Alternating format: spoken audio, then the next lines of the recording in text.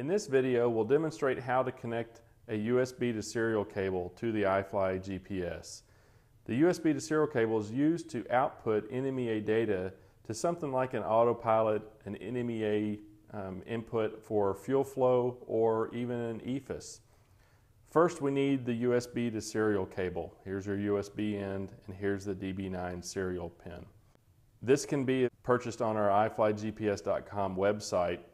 Now I'll insert the USB plug into the iFly and launch the software.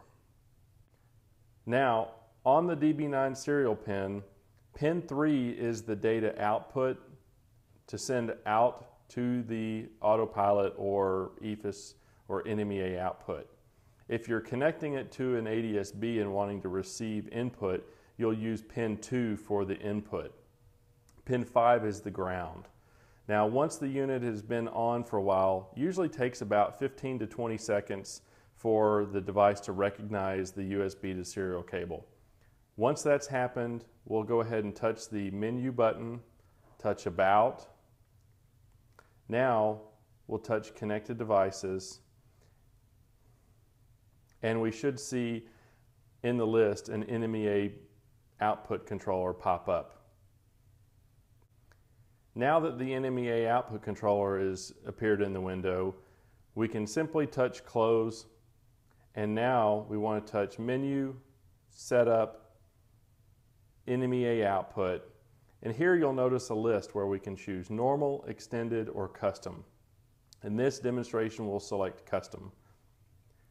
Now you have some selections. You can set the baud rate across the top. So make sure that the baud rate matches what device you're connecting to. That's very important.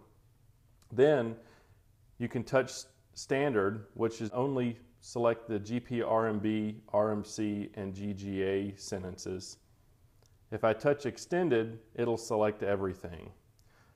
For Custom, what we'll do is simulate something like a Dynon autopilot connection, or something along the lines of a TrueTrack autopilot connection.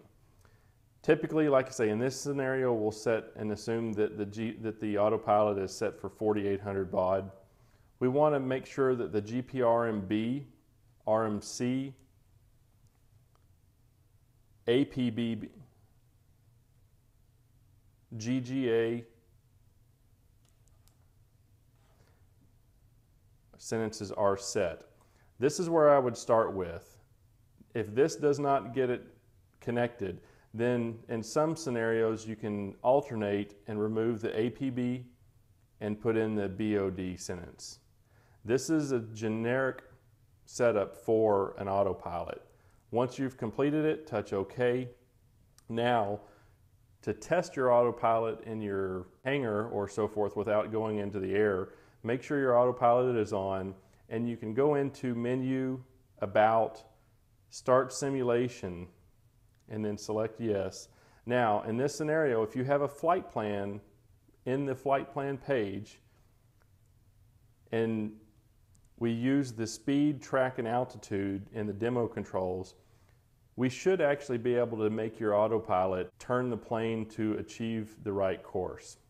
This is a basic demonstration of how to connect to your autopilot or get your NMEA output sending out to a fuel flow computer.